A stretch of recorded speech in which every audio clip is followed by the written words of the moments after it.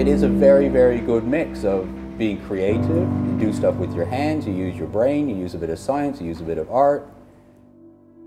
Growing up in Toronto, we didn't have a great variety of beers from foreign lands to try. We were a bit limited because of import restrictions and things. It wasn't until I came out to the UK in the mid-80s that I really got to see the wide range of beers that were available from all around the world.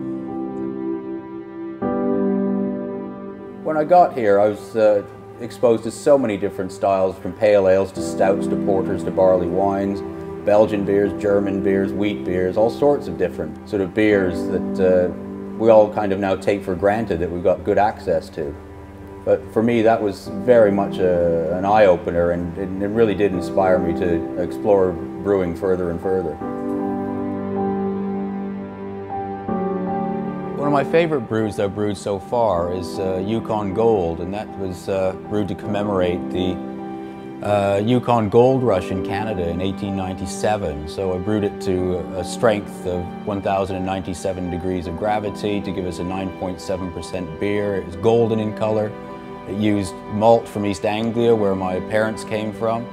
It used hops that were grown from half a Canadian hop and half an English hop, so that brought those two together. So it tells a story about that episode in Canadian history, and also tells a story about my family. By the medium of beer, and then sort of how you package that beer, where you present it, who you present it to, you can tell a story, you can educate, you can get people to take an interest in more than just the beer. I like to approach brewing from a sustainable point of view, so we can minimize our effect on the environment, and we try and reuse as much as we can. We try to be as efficient in our deliveries, we try to be as efficient in our use of packaging, and by these little changes, maybe we can contribute to the bigger picture.